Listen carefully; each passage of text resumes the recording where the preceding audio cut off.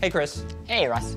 So I played Angry Birds Star Wars this week. I kind of like it. Me too. It's weird because I don't usually like movie games. You know what it is? It's Star Wars in movie games, and everyone knows that Star Wars games are always the best, and there's never been a bad Star Wars game ever, right?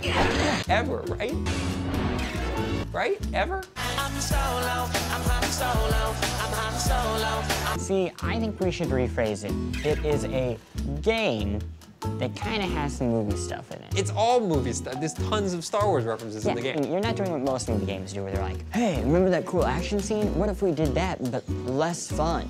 This is like, hey, remember Star Wars? Here are some birds. Let's shoot them from a slingshot. What kinds of birds are we talking about? We got a Luke Skybird. Bird Baka was in there. Death Star Bird.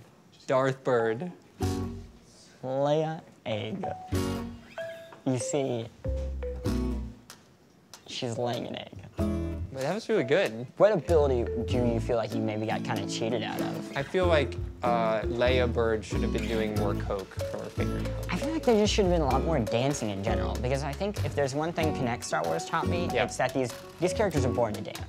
Now I'm feeling how I should join the alliance, it feels so good. So, you know how before you would just sort of like fling birds, Got it. but you didn't really know where they were gonna go, you sort of had a vague idea. Now the game tells you with a big arrow precisely where they're gonna go. Do you ever wonder that maybe you could have that in your life? Like, you don't really know where you're gonna go. You could go, who knows? Like, You mean maybe like you're gonna walk life in to, front of like, a car. I'm like a freshman in college and I'm like, I wish I had a guide arrow. Instead of picking dramatic writing, Chris could be someone helpful. So join us in 2015 for the return of Angry Birds Star Wars, Episode 7, The Return of Spock Bird. Spock's not in Star Wars.